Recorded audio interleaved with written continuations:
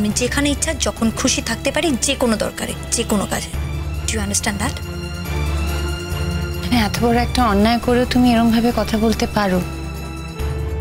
তুমি যে একটা ভুল করেছো তোমার কোনো রিয়েলাইজেশন নেই না? একটু বিনম্র হয়েও তো কথা বলতে পারো। মাথা নিচু করে কথা বললে কি কখনো সখনো কোনো অসুবিধে হয় ইমন? যার কাছে মাথা নিচু করার আমি তার কাছে মাথা নিচু করব। যার কাছে মাথা নিচু করার নয় তার কাছে কেন করবো রূপকথা দি? আর তোমার যে এত ন্যাক আছে সেবা করার ব্যাপার, এটা তো আমি জানতাম না। আগে তো কোনোদিনও বলনি। ন্যাক মানে কি বলতে চাইছো তুমি? কারো যদি অসুখ করে তাহলে তার বাড়ির লোক হাসপাতালে আসে না, নাকি পারমিশন পেলে থাকে না? বলো তো। না তা নয়, আসলে তুমি ডক্টরকে বললে না যে বাবাকে তুমি সেবা করে শুশ্রূষা করে সারিয়ে তুলবে, তাই বলছি। কি বলতে চাইছো আমি সত্যি বুঝতে পারছি না। ধরে নাও জীবনে আমার এতদিন প্রয়োজন হয়নি কারোর সেবা করার, তার মানে তো এই নয় যে যদি এরকম কোনো পরিস্থিতি তৈরি হয় তাহলে আমি কারোর সেবা করতে পারবো না। আর তুমি কথা জানো না যে বিপদে পড়লে মানুষ সব শিখে যায়? না আমি শিখবো, আমি শিখে নেব, কিন্তু তা আমি পারবো, এটা আমার বিশ্বাস। কেউ ডাক্তারি পড়লে যে তার সেবা করার অধিকার জন্মে যায় কিংবা সে সেবায় ভীষণ পারদর্শী হয়ে ওঠে, তাও কিন্তু সবসময় ঠিক নয়। শোনো রূপকথা দিয়ে, সেবা করারও না একটা অ্যাটিটিউড থাকে। একটা মানুষকে যন্ত্রের মতো তুমি ওষুধ খাইয়ে দিলে, চুল আছড়ে দিলে কিংবা পাশ ফিরিয়ে শুইয়ে দিলে, তাহলেই তো এটা প্রমাণ হয়ে যায় না যে তুমি সেবা শুশ্রূষা করতে পারদর্শী। তুমি এখানে এত কথা বলছো কেন? তোমাকে তো এই দায়িত্ব কেউ দেয়নি। কে কাকে দায়িত্ব দেয় মিস্টার রণজা চ্যাটার্জি? অনেক দায়িত্ব তো নিজেকে নিজে নিয়ে নিতে হয়। আমি এখানে থাকবো, আমি বাবার সেবা করবো, ও নয়। তুমি ওকে নিয়ে বাড়ি চলে যাও। কি বলতে চাইছো? কি বলতে চাইছো? এমন সমস্তটা তোমার সিদ্ধান্ত মতো হবে, তোমার যা ইচ্ছে তাই হবে। পেশেন্ট ওর বাবা, ও আপত্তি করছে, সেজন্য তোমার এখানে থাকা চলবে না, বুঝতে পারছো না? কোন গ্রাউন্ডে আপত্তিটা করবে শুনি? যদি কোনো আপত্তি থেকে থাকে সেই গ্রাউন্ডটা প্লিজ ডাক্তারদের জানাও। আমি হসপিটালের তরফ থেকে এখানে আছি, তাই তোমাদের কোনো কথা আমি শুনতে বাধ্য নই। আর তোমার আর আমার মধ্যে কি ব্যক্তিগত সম্পর্ক আছে সেটা এখানে খাটবে না, ওকে? আমি চাই না তোমার মতো একজন ইরেসপন্সিবল মেয়ে আমার বাবাকে দেখাশোনা করুক। তাই তো, আমি তো রেসপন্সিবল, তাই আমার জায়গায় তুমি একজন রেসপন্সিবল মেয়েকে দায়িত্ব দিচ্ছ। শোনো mister রণজা Chatterjee, let me inform you, I M A medical student. সেই জন্য আমি যে কোনো পেশেন্টকে দেখতে আসতে পারি, আর তার জন্য যার কাছ থেকে আমার পারমিশন নেওয়ার আমি ঠিক নিয়ে নিয়েছি। আমি তোমাকে বলেছি না যে আমি চাই না তুমি আমার বাবাকে দেখাশোনা করো? আমি তো বলছি তুমি এই ব্যাপারে শেষ কথা বলতে পারো না, অ্যাটলিস্ট এখানে নয়। তুমি যদি না চাও আমি তোমার বাবাকে দেখাশোনা করি, তাহলে এক কাজ করো, বাবাকে এইখান থেকে শিফট করিয়ে অন্য কোনো হাসপাতালে নিয়ে যাও, যেটা এখন তুমি করতে পারবে না কারণ বাবার সেই সিচুয়েশনটা নেই। ইমান শুধু শুধু জেদ করছো কেন? আমি মেজমামুর সেবা করব বলে তোমার এত সমস্যা হচ্ছে? তুমি এই ব্যাপারটাকে নিয়ে পলিটিক্স করছো। পলিটিক্স আমি করি না, পলিটিক্স যাদের করার কথা তারাই করছে। পলিটিক্সের মধ্যে কোনোদিনও আমি নিজেকে জড়াইনি, জড়াতে চাইও না। আজ বাবার যে অসুস্থতা তার জন্য কিছুটা হলেও তো দায়ী আমি, সেই দায়টা আমি কোনোদিনও এড়াতে পারবো না, তাই বাবার কাছে আমি থাকবো। আর সেই কারণে আমি তোমাকে এখানে থাকতে অ্যালাউ করছি না, তুমি এটা বুঝতে পারছো না? কি ভাবছো তুমি? দরকার হলে আমি তোমাদের উপরে সমস্ত ডাক্তার যারা আছে তাদের সঙ্গে মিট করবো আর দেখবো কিভাবে তারা তোমাকে এই ঘরে অ্যালাউ করে। আমার একটা দিনের ভুলে তুমি সব ভুলে গেলে না মিস্টার রণজা চ্যাটার্জি? সব। আমি কারোর জন্য কিচ্ছু করিনি, তোমার বাবার জন্য আমি কিচ্ছু করিনি। আমার সেবা কোনোদিনও কারোর কাজে লাগেনি। বিয়ের পর প্রথম প্রথম যখন জেঠিমা অসুস্থ হয়ে পড়েছিল, খুব খারাপ অবস্থা ছিল জেঠিমার, তখন আমি তো প্রথম ডাক্তার আনলাম, আর তাতে জেঠিমা সুস্থ হয়ে গেল।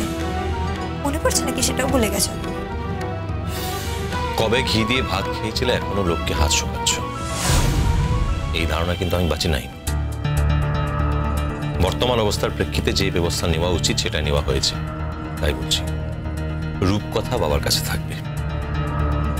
আমি তো বলিনি যে রূপকথা দিয়ে থাকবে না, রূপকথা দিয়ে চাইলে থাকতেই পারে, কিন্তু আমি শুধু এটুকু বলছি যে আমিও এখানে থাকবো, আমিও বাবার খোঁজ খবর রাখবো। ইমন, আমি হাত জোর করে বলছি, প্লিজ, আমাদের বাড়ির এরকম একটা দুঃসময় তুমি এরকম নোংরা খেলা নেব, এটা কোনো প্রতিযোগিতা করার সময় না। আমি না অবাক হয়ে যাচ্ছি সিম্পলি, মানে এই সিচুয়েশনেও তুমি তোমার আক্রোশটা আমার প্রতি ভুলতে পারছো না। It is there, I mean Y? আমি তো তোমাকে মেনে নিয়েছি, আমি তোমাকে অ্যাকসেপ্ট করে নিয়েছি ইমন, তোমার কাছে সারেন্ডার করেছি, নিজের ভুল স্বীকার করেছি তোমার কাছে। আর কি চাও তুমি? এরকম একটা ক্রুশিয়াল সিচুয়েশনে তুমি আমার সঙ্গে লড়াই করছো, আমাকে নিয়ে লড়াই করছো, and Y are you competing with me? আমি বুঝতে পারছি না। আমিও এটা বুঝতে পারছি না, তুমি নিজেকে এতটা দাম কেন দিচ্ছ?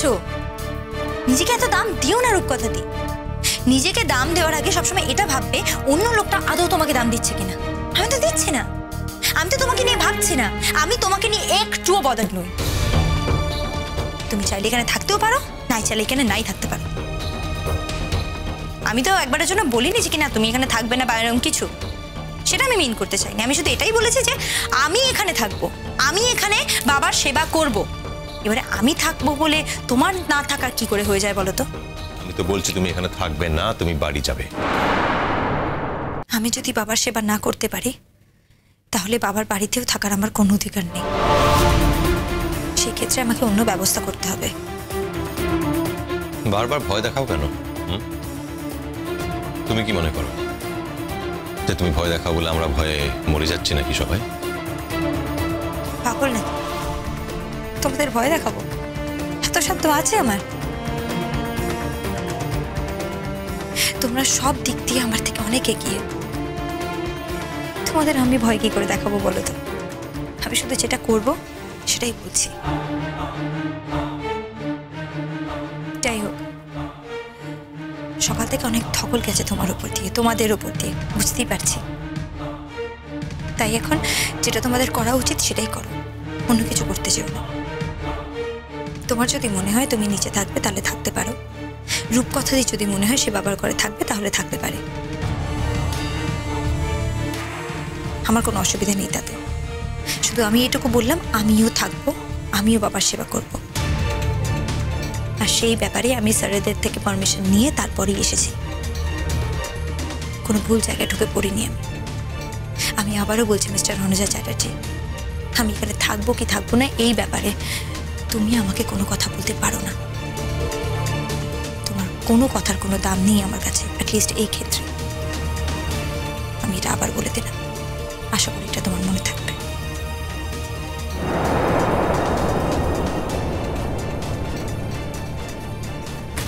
বাদ দাও রণ, ছেড়ে দাও। তুমি ওর সঙ্গে পেরে উঠবে না সেটা আমি জানতামই।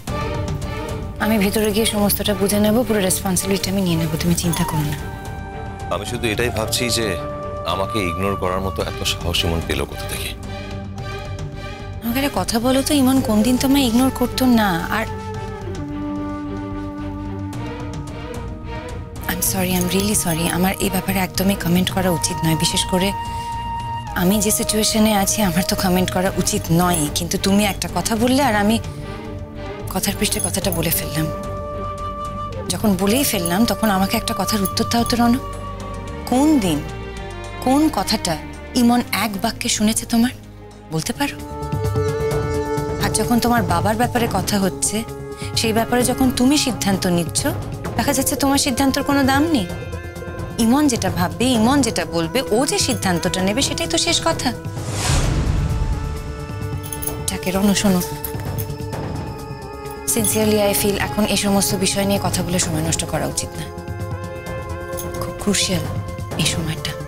আমি ভেতরে যাই, আমি গিয়ে দেখি যে কি কি ইনজেকশনস দিচ্ছে, কি কি ওষুধ দিচ্ছে। ওইখানে আমার থাকাটা জরুরি। আর আমার মনে হয় তুমি নিচে যাও। আমিও দেখি কি করা যায়।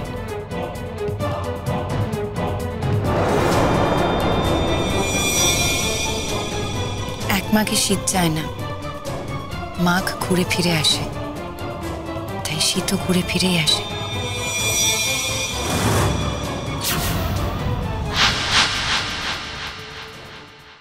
যাকে তুমি এত ভরসা করো বাবা, সেই কিন্তু ঠিক সময় মতো তোমাকে ফেলে দিয়ে সেমিনার অ্যাটেন্ড করতে গেছিল। দায়িত্ব ফেলে রেখে চলে যাবার মানুষ তো এমন নয়। ও কি জানতো যে আমার এরকম হবে? কুসুম দোলা কুসুম